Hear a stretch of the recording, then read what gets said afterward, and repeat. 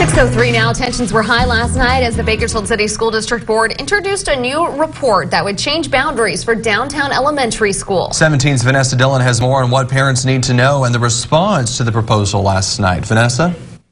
Well, as we've been reporting, the Bakersfield City School District wants to change the boundaries for downtown elementary, and right now it's a commuter school for children of people who work downtown and done on a lottery system. But the district is looking to change that to allow families who live nearby to access the school. Now, parents were given the chance to tell the board about their concerns last night, many of them expressing some of those issues. The district has proposed cutting 7th and 8th grades from the school, along with changing boundaries, requiring students who attend the school to live downtown.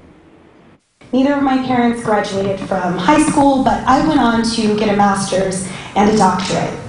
I believe because I was inspired by the programs that I had access to, the magnet program, the buses, the summer school, the dual immersion, those are special programs. Downtown is a special program, and we have to protect those.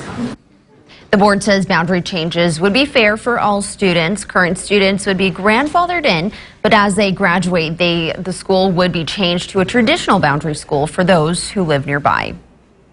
Through all of our analysis and conversations, we wanted to keep that integrity to ensure that working families who work in downtown have access to downtown, but we also wanted to make sure that families who live in the immediate proximity as defined by the recommendations of the corridor for the designated downtown business area also have priority. And so we believe it's balanced, we believe that it's fair, we believe that it's appropriate for the campus, and we are excited about bringing back the formal documentation on December 17th for the board to take action on.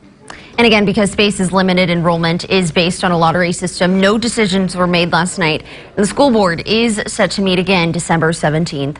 For now, reporting live in the newsroom, I'm Vanessa Dillon, 17 News.